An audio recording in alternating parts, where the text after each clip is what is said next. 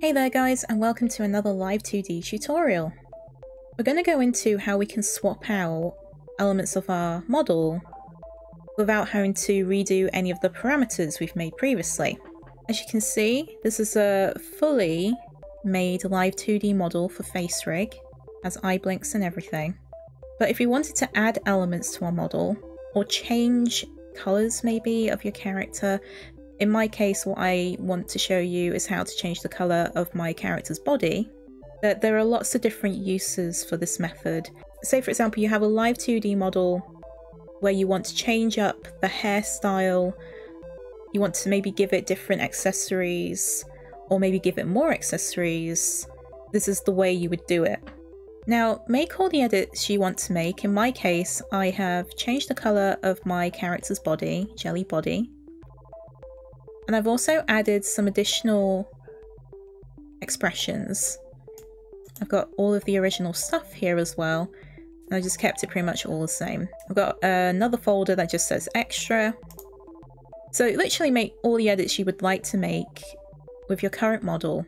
And when you go to save it as a PSD, call your PSD something else, and this is actually very important. For some reason, Live2D does not like it when you use the same PSD file. It will not replace the assets for you if you use the same PSD name. So in my case, I saved it as Jelly Face Rig 2020_2. Then you go back into Live2D.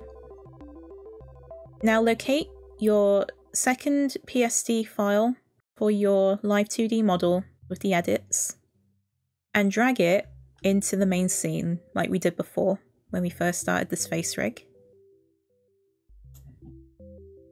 Now you'll have another dialog box pop up. Click on Jelly Face Rig 2020. This will be the original name and file of your Live2D model when you started, so click on it. Then go on, replace Jelly Face Rig 2020.psd.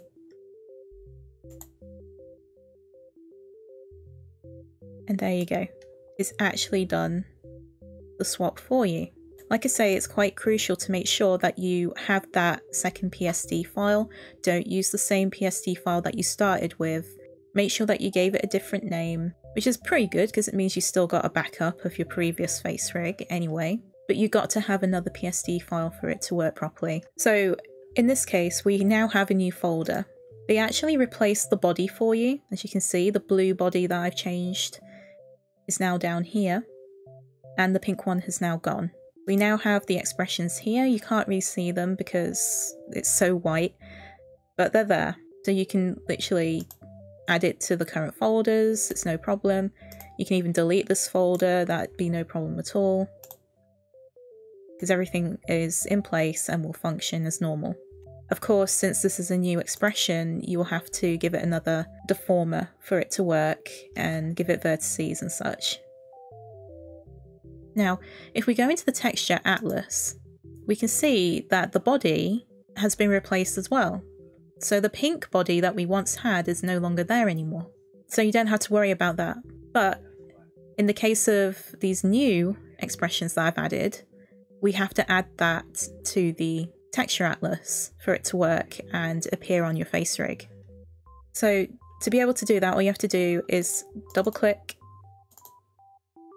on those pieces and go on automatic layout, and they will have added it. You can't see it again because it's white. I'm sorry, I should have inked them, but they're there. But they do need vertices, like I say. That's why you got like these little diagonal lines in the box, because they still need to be given vertices. But that's pretty much it. Another thing to bear in mind as well when you make the edits, make sure that they're named exactly the same as the previous Live2D model layers. This is Live2D's way of being able to recognize what you're trying to replace without you having to do the additional work.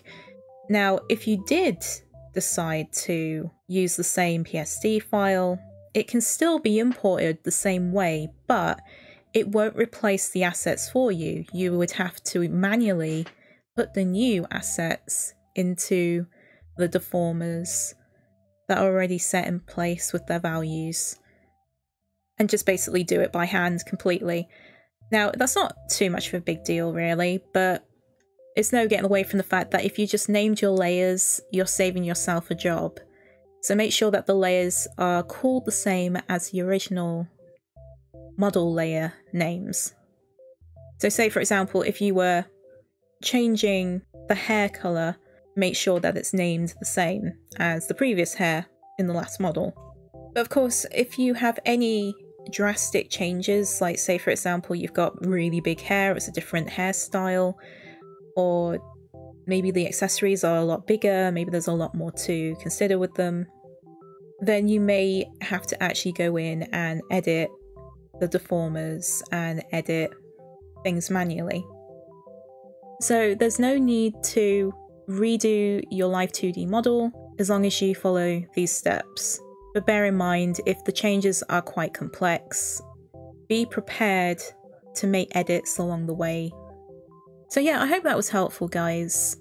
I wanted to make this a short one. I feel like this was also one of the most important ones to throw in as well. I know that if I want to make certain edits to my model, I don't want to be redoing it from scratch.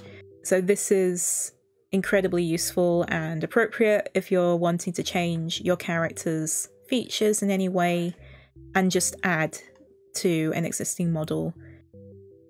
So with that, guys, thank you all so much for watching the video. I hope it was helpful. In the next videos, we'll probably go into more complex stuff. So it will involve things like how to animate human eyes, more complex mouth shapes, just general body formation, and how you can get that moving in a face rig circumstance. So I hope to catch you then, guys. And again, thank you all so much for the support. It means a lot. If you like the video, please thumbs up, like the video, and subscribe to the channel to see more content in the very near future. See you later, guys. Bye-bye!